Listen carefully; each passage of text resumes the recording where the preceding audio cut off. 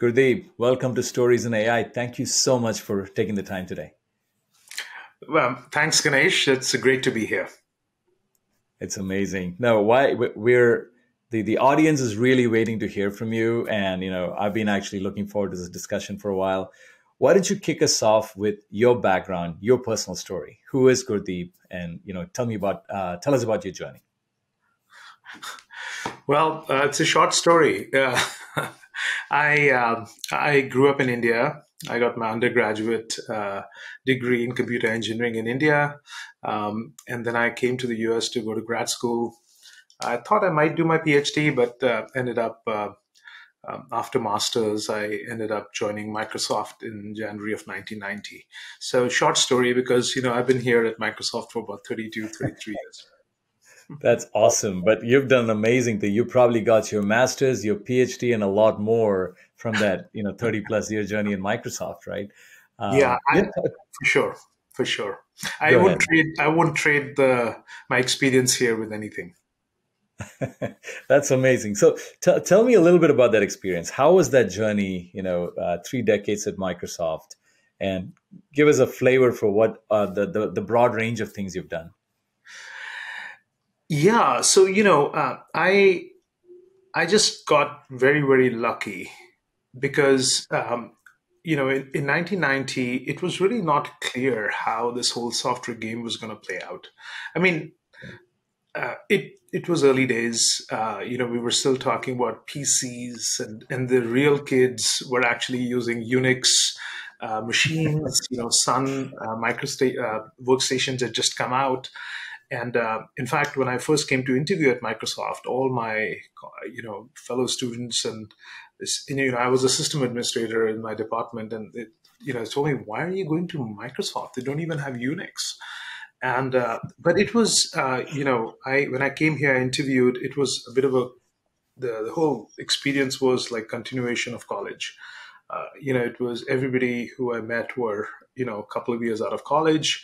They all wore crumpled T-shirts. It just felt like home, and but it was a very invigorating conversation. And even though they didn't have Unix, I thought that these folks were up to something. And my own experience with some of the early Microsoft software had not been very good. I'd worked in an internship in a company, and I had really struggled with Windows 2.0 and so on and so forth, to create an app.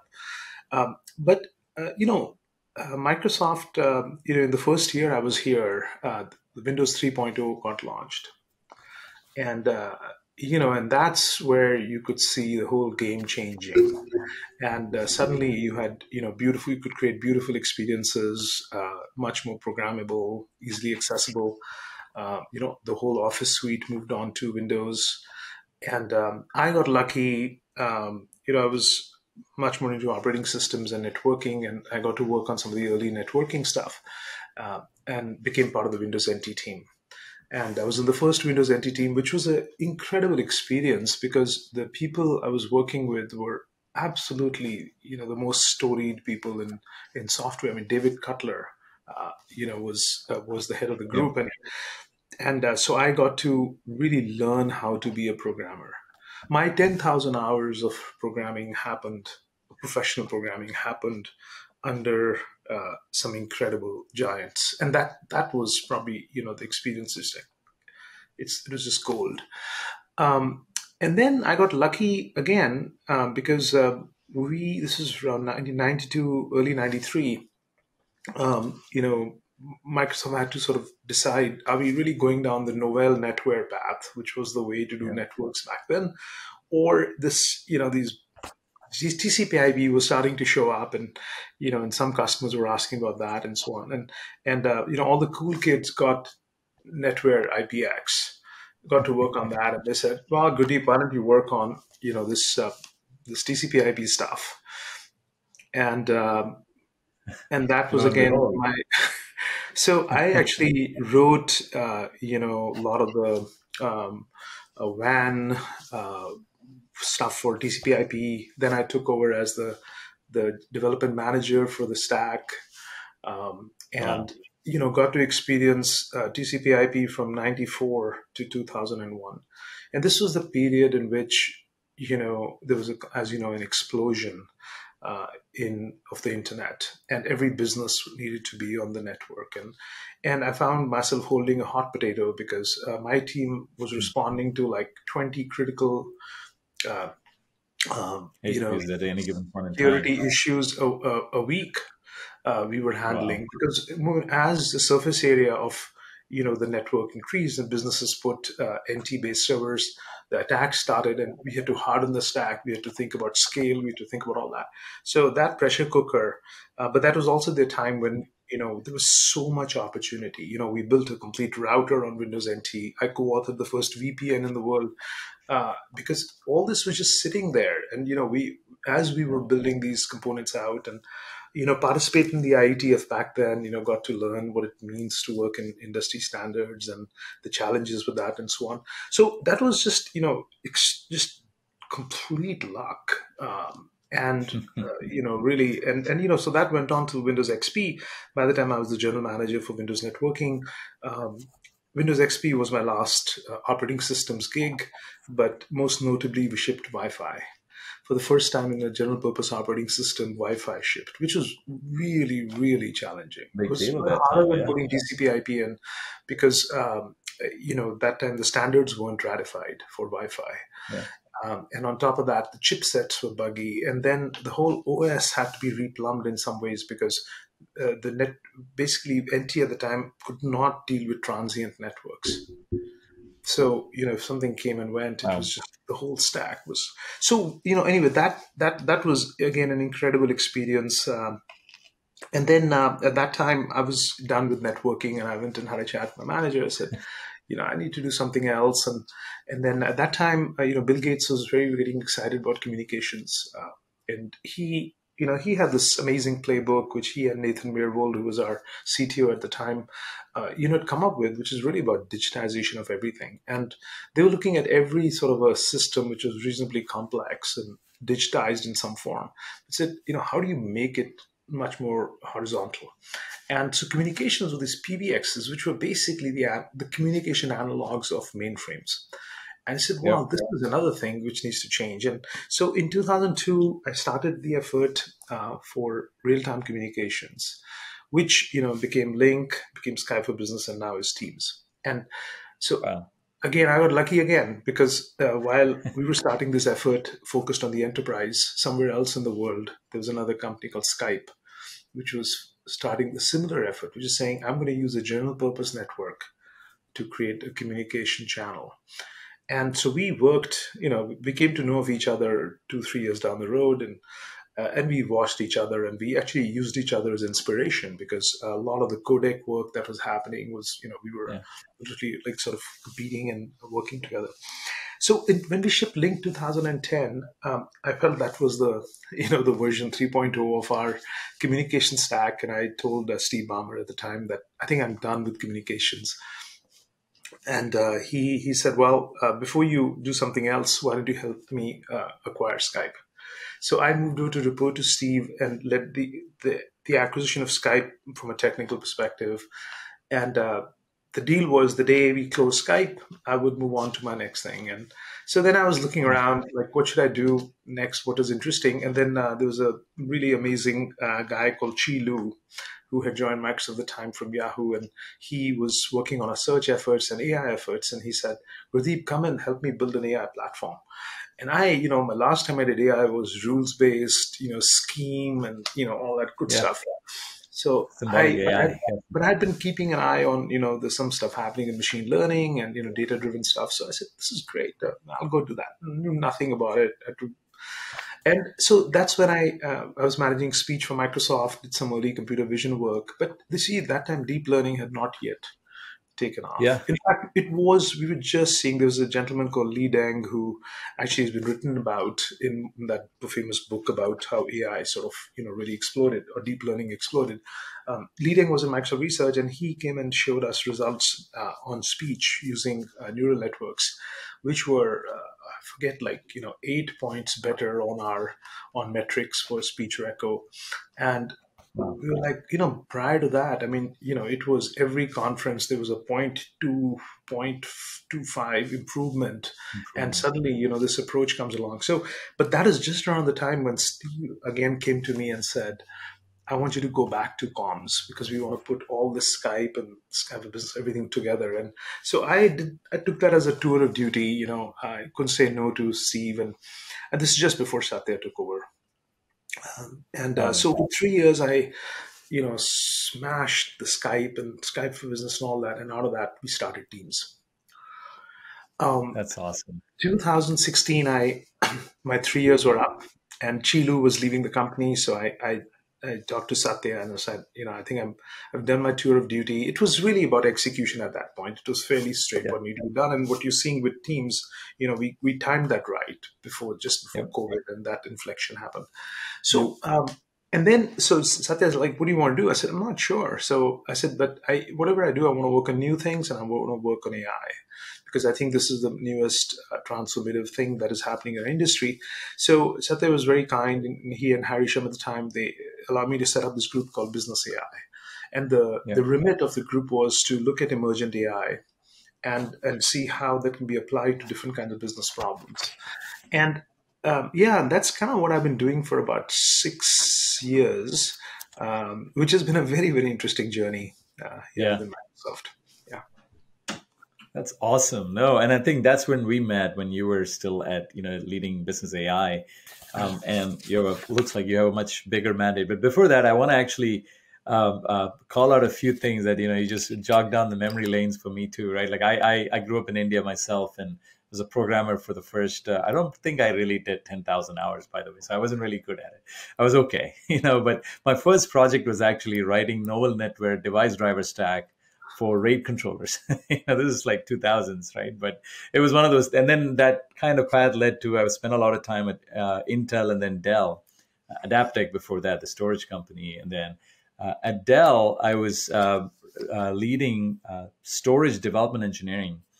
And there was this, like, one of the tours of duty I got was we had a very critical issue with Microsoft weeks before Xbox Live went. I think Grand Theft Auto went live, right? So you were using the NAS boxes from Dell, and there was some RAID firmware issue and stuff. And I remember doing my tour of duty at Redmond was actually staying up between 10 p.m. and 4 a.m.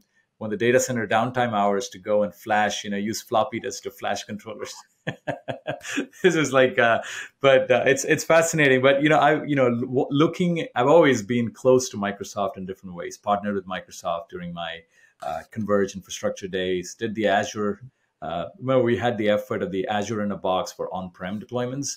So I was leading that from Dell side. And I've always been fascinated with how that playbook you mentioned that Bill Gates had, and how that ethos has come down into the team of actually looking at emerging technology, but also having a very keen eye on how do you make it real, how do you make it practical, how do you make it usable and drive value, right? So this is a story or a show about AI. So let's start with AI, right? Now, where is AI today, right? How do you see the world, and lay out your perspective for me. It was the best of times. It was the worst of times. Um, the tale of two cities. Well, so I would say that we have made more progress in AI in the last 10 years than we made in the previous 100 years. And I'm Absolutely. approximating here, Yep. 100 years is sort of the, and I would say the last 100 years we made progress than we made in the 1,000 years before that, which is where the earliest signs of AI, or at least the conception of AI, has existed in literature and in philosophy and so on.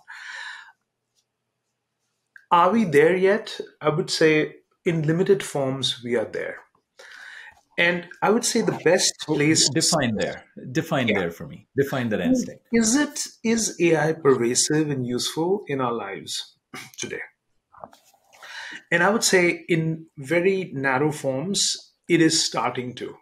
I would say that if you look at search today, it is probably better than, I mean, it's getting to the point where I rarely am not able to find what I'm looking for.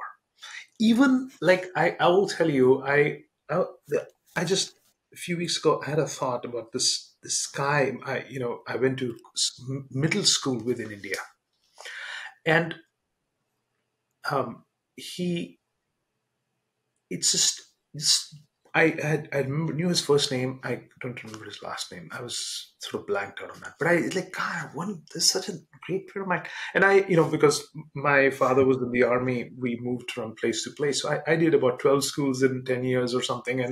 And so it was, for me, I've never had that long, some folks that until I got to high school, and I'm really close to those folks. But Sure. so I started looking for this person, and within I didn't know their last name.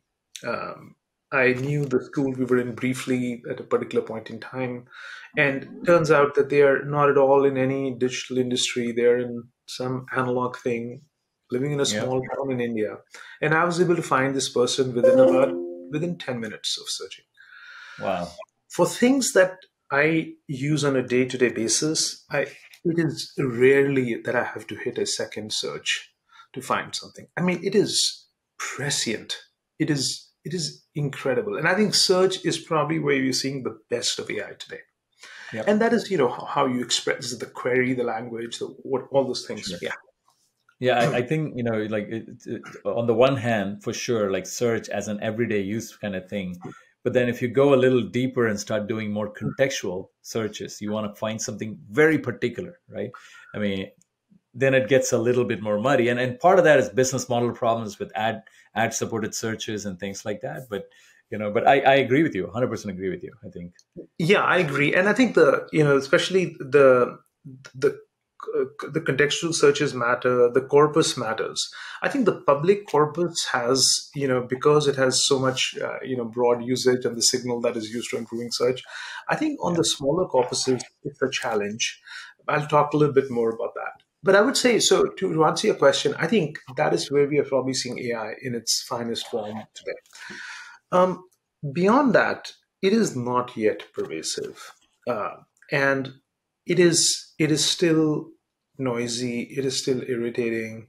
It frustrates you because you just cannot have um, it's kind of like you if you when you can rely on something to be there most of the time. Mm. Today we can rely on electricity. Yes, you get outages, but doesn't take away your confidence. So it's it Sure. crosses that threshold. We are not there for, I would say, most any other than search. I don't think there's any Yep. scenario today where I would say that AI has crossed that. Okay, so we're not there. Then how far are we? I think that there is another class of scenarios that are very close to being as useful as search. Mm. I think that with all the privacy and other issues aside, I think in computer vision, I think we are getting very, very, very close. Now, what are the useful use cases where computer Yeah. vision can be used, where it doesn't intrude on privacy, where it doesn't do X, Y, and Z, that can be brought into our everyday lives? That is a good question. But I think, computer vision has significantly made, tremendous amounts of progress on that. The other place, I think just language use cases are getting, really good. And I would credit, a lot of the GPT-3, some of the BERT work that happened for that. I mean, this is incredible. Now, you could say, well, how we're getting there is a lot of brute force Brute and force throwing and yeah. so much Yeah. at the problem. But I mean, you can't take away from transformers and the what they have also helped achieve. So I think that language problems. So then you say, okay, what are the class of things that this language advancement can really help tackle? So those are the things I would say, about where we are with AI. It's interesting you say that, and breaking that down a little bit more, right? I think one, I do agree on the search part, right? Which is search is definitely like it's almost like electricity. You can kind of rely on it. You Google it. When anything you have, you Google it, or if you're Microsoft, you Bing it, right? Yeah. But that's one. But definitely not any other use case really got. I never thought of it that way, but nothing else really comes up to that level of almost everyday dependability. Now, technology wise, as you said, on the computer vision side and language side, there have been tremendous progress. I think vision, you can see a lot of the problem with, I mean, like you said, most of the problems we have in technology and AI is actually not technology. It's policy, it's politics, it's business models, if you will, right? There are so many different other moving parts here. But on computer vision, right, I think we're like the facial recognition category aside, right? There is, you're seeing most of the digitally native consumer focused companies and organizations now using vision as a part of their edge device in a mobile app, or even their website, wherever, to augment an experience for the person. Could be identify an object and tag it, could be a visual search, again back to search, right? So a lot of those things. Manufacturing, we can see a lot of traction with like the whole defect detection, and that's actually fascinating because it's also like globally we are in a labor shortage right now, and it's the perfect use of that thing, right? There is a lot of, I met some amazing companies over the last few years who are doing like more environmentally conscious kind of like climate change detection, forest fire detection kind of things with drones and stuff like that, right? What are some of the fascinating use cases that you've run into, with computer vision that you're really excited about? Right? Yeah. So, firstly, my earlier answer was really focused on everyday person's experience of AI. Sure. I think when you get into the enterprise and when you get into these specific domains, I think that there are a lot more point use cases that are super interesting. Whether you think about predictive maintenance, whether you think about inspection scenarios. My favorite right now, of course, because I'm working on autonomous systems, is really control, and it's amazing how things have come along on that. Now, I'll talk about one use case, which has been written about, Wall Street Journal and so on, which came out of my group, but it combines vision and other things. So this is PepsiCo. PepsiCo makes Cheetos, those orange things. So the extrusion process of Cheetos it's a very classic analog problem with many variables, and Sure. so basically what you do is you take cornmeal and you take water and you put it on one end and they extrude Cheetos, and the heat, which is the heat of produced for extrusion with friction, actually makes the Cheetos crisp as they're produced. Now, to make this huge machine, and it's a pretty huge setup, and all kinds of conveyor belts and extrusion and cooling and all that good stuff. It was a completely analog process, and they had human experts who were basically responsible for Cheetos. Yeah. Their challenge was, how do you reduce waste? And because they were concerned about quality, so they were doing classic sampling before, and then they put in computer vision. With computer vision, they were able to actually watch, again, using sampling and statistically, they were able to look at Cheeto length and the width and all that, and they could predict what is the crunchiness and is this meeting a quality bar. And then they would literally divert, either into trash or not, and the conveyor belt was just carrying these produced Cheetos which are coming down, and it's not like there's one or two Cheetos. There's like a layer of Cheetos coming, and they're sampling and they're dynamically like switching it out, whether sorting it and sorting and all that, and a lot of that turns out dependent on the expertise of the people who were. So if you were in the particular shift and you didn't have as good of an expert, your basically the discarded rate goes down. Yeah. So that whole classic. So you're basically playing against the cogs of the product.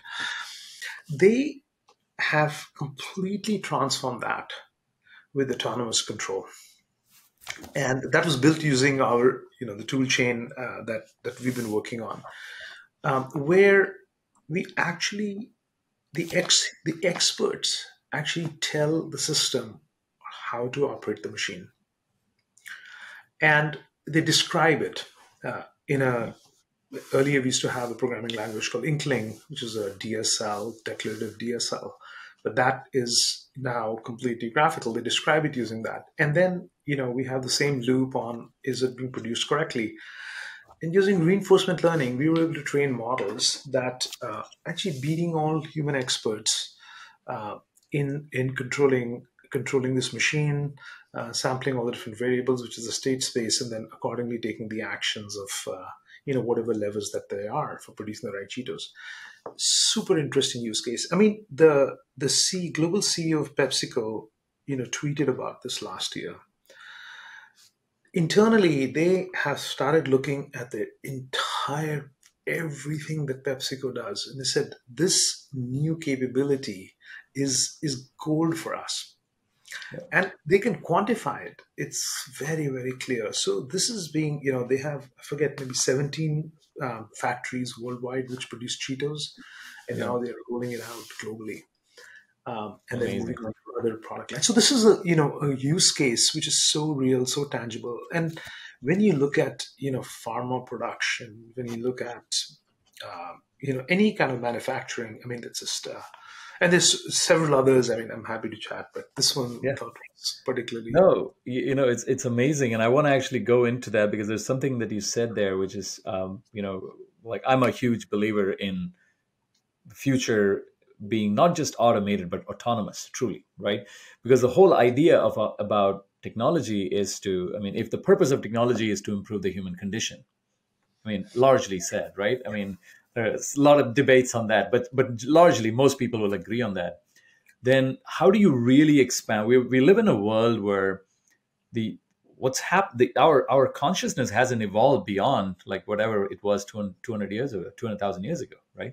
So it's not that we can now handle more data, more process, more senses and stuff like that. So you need those Jarvis suits around you to actually go make your life easier, to improve the human condition. And autonomous businesses, autonomous systems in general, if you can, autonomous processes or business processes, you can package solutions like that. You can literally, these are your, I mean, RPA was an offshoot of it, but then think about the evolution of that, saying, how do you have intelligent business processes that can just make, quality better, lives easier? And this is a huge part of it. And it's amazing. And I want to actually like really dive deep into your work in autonomous systems and all the different aspects. And you mentioned a few things there, like, using, how do you, use reinforcement learning when you don't have to the luxury to go and build all that, trillions of rows of data to actually train the systems and things like that.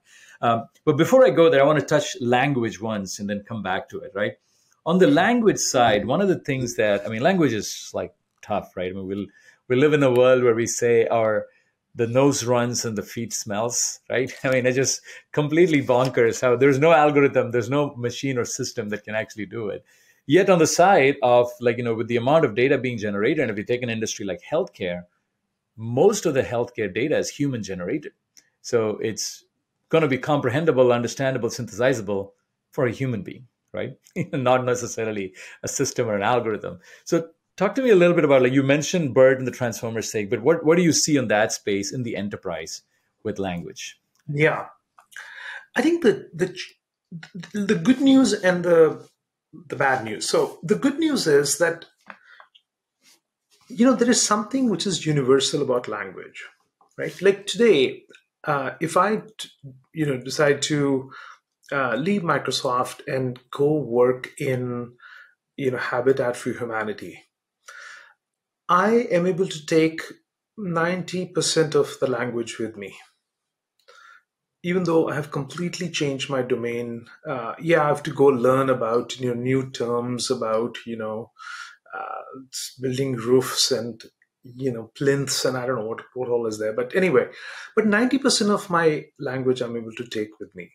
So if you imagine that you can gather enough of the corpus that is available publicly, and books and Wikipedia and scraping a website, etc., you can actually get to, I don't know what number it is, 98, 99% of.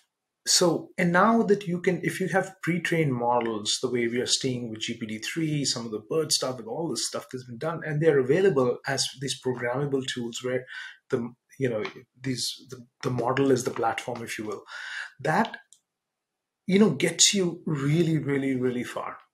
That's the good news. Okay. The bad news is that last percentage, is quite hard, and we have not yet bridged that really well. Okay. Now, some people think that it is just a matter of bridging it, and it's going to happen. And there's, you know, some really really smart people who believe that, and then there are some people who think that no, you just started in the wrong way and you need to redo this whole thing all the way. And this debate, I'm not going to get into the, there's some lovely debates, and it's so amazing to me every time I watch them. How the two camps are, firmly on one side or the other. But to make shine more light on that gap. So it is not very hard to get the glossary, get the new set of terms, the new entities that exist in a particular domain. And you could say, well, if that's all I do and I somehow blend it into this larger corpus that is there, I should be able to now be very fluent in Habitat for Humanity. Okay. Well, yes and no.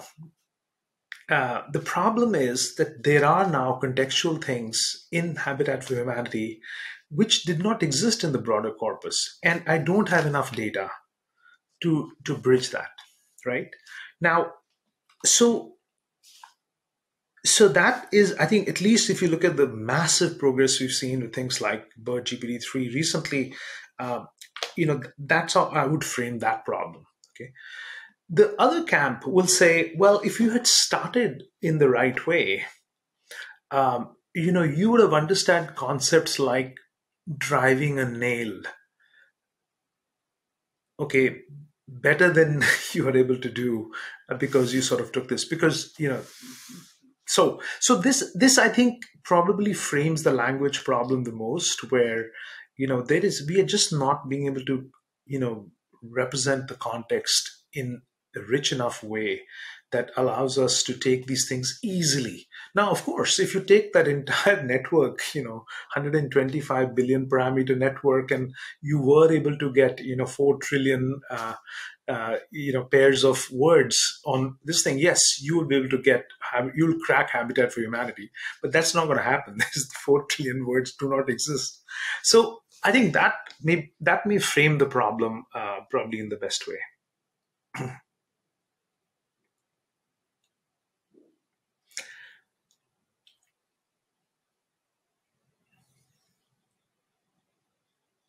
Ganesh, you're muted. I didn't realize I was muted. So no, I was going to say that's actually fascinating, and it kind of also gives me the parallel to back when we didn't have deep learning or statistical machine learning. Even we were very reliable on expert systems and symbolic logic and representing logic. Right? It's a very finite way of actually looking at the world, very deterministic, if you will. Right? Even though that's kind of probabilistic, but But now with data driven, now you have statistics in the mix. You can have more probabilistic representation of the world, and this is always the one way is to argue saying one is better than the other, or you should actually go this way, not the other way. The other one is actually trying to find fit for purpose, right? For example, if you were in like I'm in healthcare now, so what we're learning very quickly is, don't try to honestly be Dr. Watson, right? Don't try to actually go predict something, because you have to give the human in the loop has got better context on the subject matter than you do, right? So, but what can you do to help? You can narrow down their haystack, show them what they're looking for and show them the context and let them make the determination of what needs to happen, right? So another offshoot of this was like, what we're also learning is AI is not a AI problem. It's a human design problem, human-centered design problem. How do you actually, create an experience? I mean, it's. I had Dheeraj Pandey, ex-CEO of Nutanix, on the show a few weeks ago, and Dheeraj talked about it beautifully. He said, design and AI is actually just two ends of the same coin, right? It's like left brain, right brain kind of thing, and in a crude sort of way, right? So a lot of the problems coming back to it is not very technical. It's the human nature. It's trying to find fit for purpose. And I think, I still remember when we first interacted and you were doing business AI. And I think there was a comment, something like this that you made. You may or may not remember it, but you said something about it doesn't matter what is technically more accurate than the other. What we are trying to do here is the truth around what makes the most sense for that particular use case. Or there was a something like that, you know, in our conversation. That's what I always remember when I when I think of you.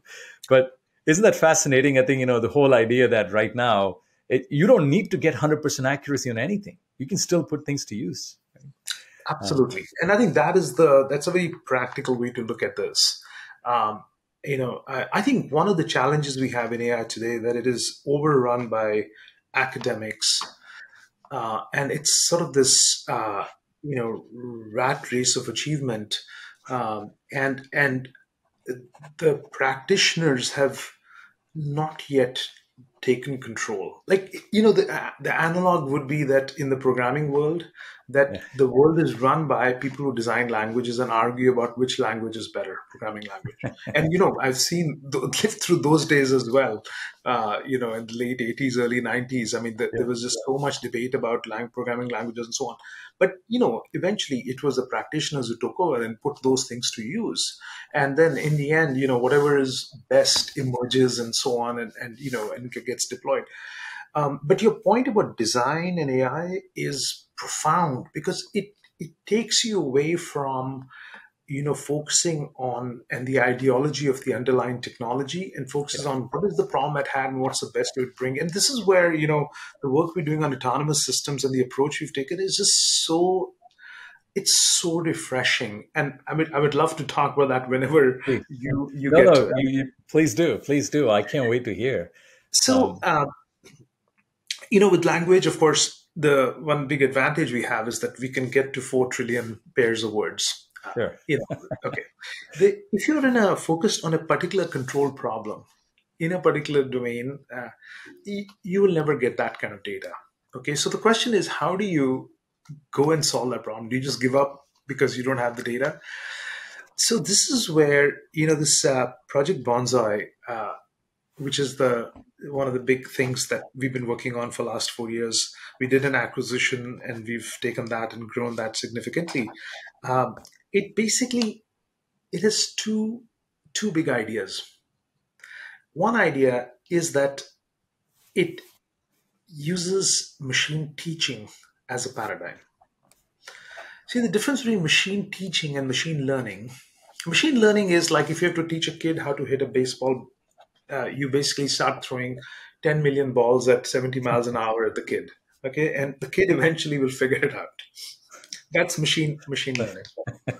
Machine teaching is that you take the kid through a step-by-step curriculum of learning one skill, adding the next skill to it, and the next skill to it. First it's a ball on a stick. Next it is a underhand ball. Then you throw and pick it more speed. So machine teaching allows the transfer of what should be learned from an expert, a human expert, to the system. Hmm. So that so it solves for this big gap that, because if we didn't have machine teaching and I had to do reinforcement learning against something, I would be just in blind exploration mode. Yeah. Yeah. You know, and You don't and know. Yeah. yeah. But now I can actually codify what should be learned into into basically, hey, here are the rewards. Here is the state space and here is the action space.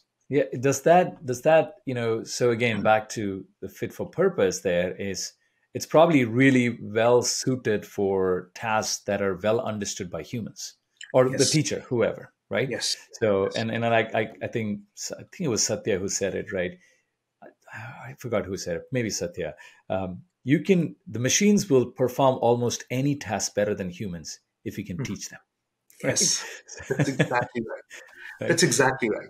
So that was one big idea, machine teaching, and it's a Yeah. paradigm which I wish, frankly, it can be used for language as well. Yeah. And there's one researcher, Patrice Simard, who has been pushing that for a while, and so anyway, I think this paradigm has a lot of legs. The other thing was that when you are working on a specific problem in a limited domain, when you don't have the data, how do you get the data? So this is where you can either work in the real world. The problem with the real world is that you got to work in real time, and Yeah. one crack of the machine takes 15 seconds and all. Yeah. So Yeah. this is Time where domain. Yeah. we leverage simulation. Yep. Now the simulation doesn't have to be 100% accurate, but just has to be accurate enough that you can. So by taking machine teaching described the learning curriculum using reinforcement learning, we've augmented Sure. reinforcement learning because the Markovian processes don't always work. I mean, you can be more efficient if you go non-Markovian, Yep. and using basic simulation. By marrying these three things together, we've been able to create a solution which is now, on one hand, making Pepsi. On the other hand, it's controlling drones for very very clear landing. It has been used for manufacturing of polymers, which is a extremely complex analog Yep. space. So anyway, that's been a fascinating journey and very very exciting. No, it's amazing, and I'm hoping that the goal there is for Microsoft to really democratize the tooling around using this for practitioners like ourselves to actually say, go pick it up, and if you can define the domain, you go define the curriculum, go define the lessons, and then use teaching frameworks to go train those narrow tasks that you cannot get from the data driven machine learning, right? So Absolutely. That is exactly what we're doing. Yeah. that's amazing. I can't wait to. I mean, I want to make a trip there to Redmond and get a peek under the hood there at some point. So uh, it's going to be fascinating. Next time I'm in Seattle, I'm going to let you know. Shifting gears, right? I want to actually go into a little bit more on the business transformation, the technology driven transformations that are happening around the world across all companies. And COVID was that big kick in the butt everybody got. And some of the effects are going to be long lasting. It's here to stay. Some of them were temporal and temporary and things like that. But I'm always fascinated. Like we started this conversation, Microsoft is the classic case study for continuous digital transformation as a company, evolving business models, product offerings, changing to new world, and dominating it, right? And you were in the middle of all of that, driving innovation, leading the disruption, uh, uh, journey for Microsoft. How is it to actually run an innovation practice inside of a large company? And talk specifically around, of course, your experience at Microsoft, right? I mean, you kind of mentioned the support you had and the belief system across this thing.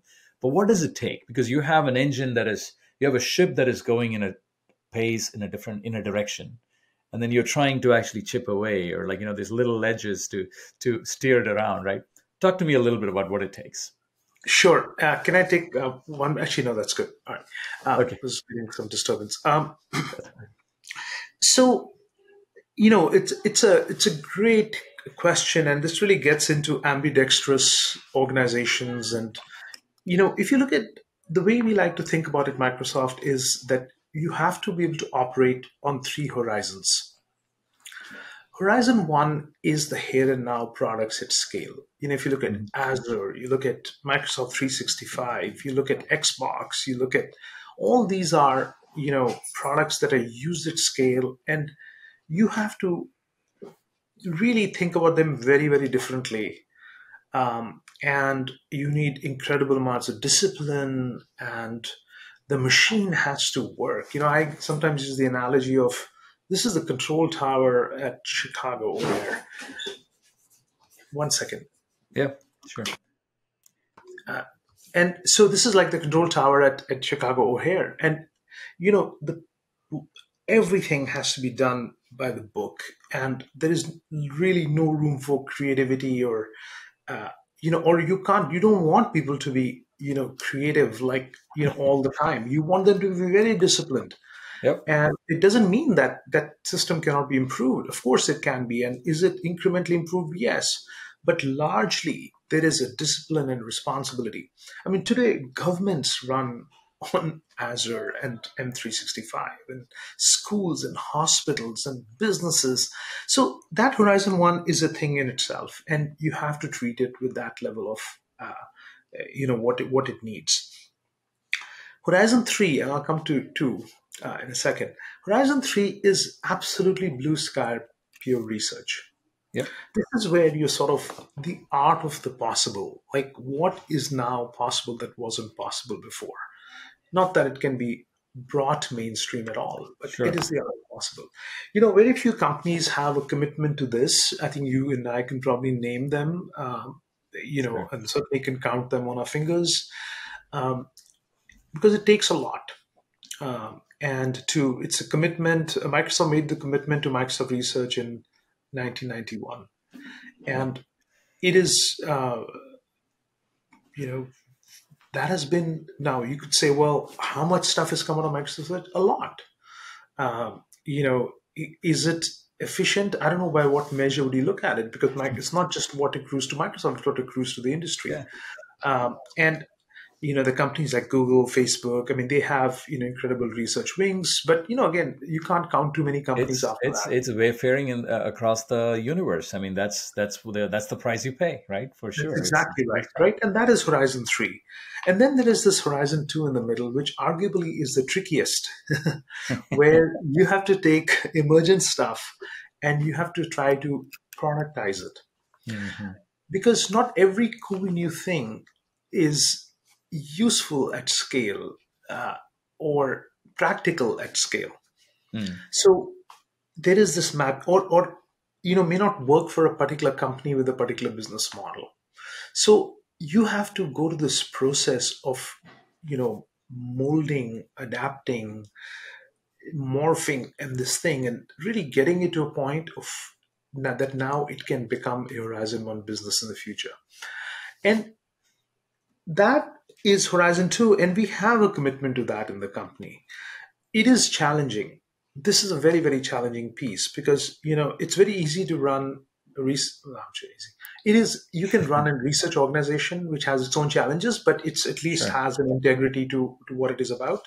And you can be a Horizon 1 organization and run it like, Operational discipline. Yeah. it's the thing in the middle is like, it's mystery meat. It's, you can't file it under fish or fowl. It's in kind of its own section in the in the Yep. Yep. freezer. And I think that, I can't say we've cracked the code on it. It is something we keep, but it always stays. I mean, Satya keeps that, Good stuff. in his mind all the time, and we keep trying different things on it. And frankly, my job and my existence at Microsoft is an example of one way of trying to do that. There are others as well, and there's some pretty good things that have come out of that. That is awesome. So this is fascinating, by the way. Just really trying to understand. That's a great framework to think about. If you're an organization, you're an executive thinking through your transformation journey. Don't just think about there's multiple horizons you need to actually think through, right? Three horizons. That's a great playbook to adopt. Um, Bringing back to AI and organizations like now, most organizations that we know, at least in the global 2000, have had some kind of encroachment or entry into playing with AI, experimenting with AI and stuff, right? What's your advice for those folks, the leaders in those organizations, but also others who are not even in that thing, the mid market, the what seemed to be a tail, but I don't think it's a tail. I mean, it's going to be a long time before we get to the tail. Um, what's your advice to them? How should they look at the technology, and how do they put their arms around it and say, when everything is changing around me and my business model is changing, how do I harness the power of this, especially AI and data, to go Mhm. transform? Like, what are some frameworks that they should be thinking about? Well, I would say, in its simplest form, even if you're not doing Horizon 3, at least get into the Horizon 2.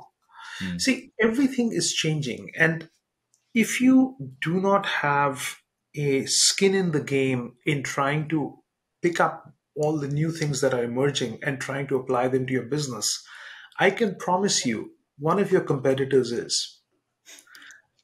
Yeah. And this is where you completely, change the game. I will give you an example.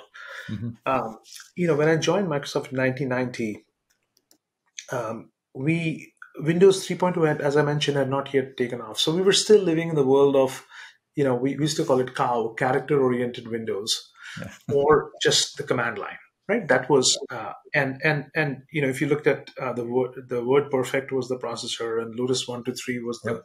spreadsheet.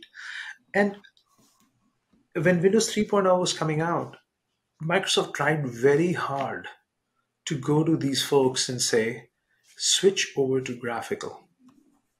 This is, and they thought this was the way Microsoft was trying to catch up to them.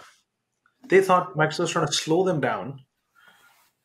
What Microsoft did was we could see this thing coming and we said, okay, this is ready. This to me was like Link 2010, right? Version Yeah. 3.0. It's Yeah. real now. We knew it was coming and it's real, and we talked to them. They did not move to. Microsoft took all, and we were the laggards, right? We weren't the winners in each of those categories. We took the whole teams and said, okay, let's do the graphical version of this. That 2 year window before they realized this Windows 3.0 is real, and now we need to convert our apps into that. That 2 year window You gave that us was the end office. of the race, Yeah. right? So that same idea applies to any business today. Mm. It is, I know it is very hard, especially the macroeconomic climate, etc. But you have to carve out a percentage of your resources and put them into this Horizon 2. If you don't like the Horizon 1, Horizon 2 framework, Jeffrey Moore has a very, very good framework Yep. where he has the 4 quadrants, and he talks about the quadrant where you have to go and explore. And he just talks about like put 10% of your resources. Yep. Maybe for a tech company that's okay, maybe for others it's a little smaller, but you have to get in the game and you have to be knowing what is possible. That would be my single biggest advice, because this thing, it is it is it is real, it is potent, it is transformative. You just cannot be on your back foot on this one. Yeah. Don't ignore it. Just get in front of it. Awesome. Gurdeep, last segment. What do you do outside Microsoft? Like tell me about, your interest outside of Microsoft, outside of AI, probably. Just I'm very curious.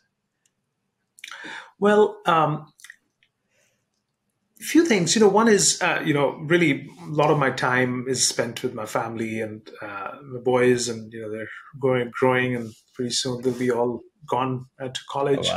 wow. But it's that has been a obviously a huge part of my commitment and this thing outside of work. When it comes to personal interests, I mean, obviously some things excite me a lot, and really keeping up with. Emergent thought is one thing that I do. It's not just in tech, but I also look at you know how policies are being shaped. Philosophy is pretty stuck in terms of you can go read it and it's exciting, but what is changing really is policy. What is changing is if you look at kids and this Gen Z and their value systems, and I mean there is so much, so rich and new and things that are happening there that it's fascinating to me. So I spend a lot of time on that. Beyond that, I have my hobbies, and the challenge is getting the headspace.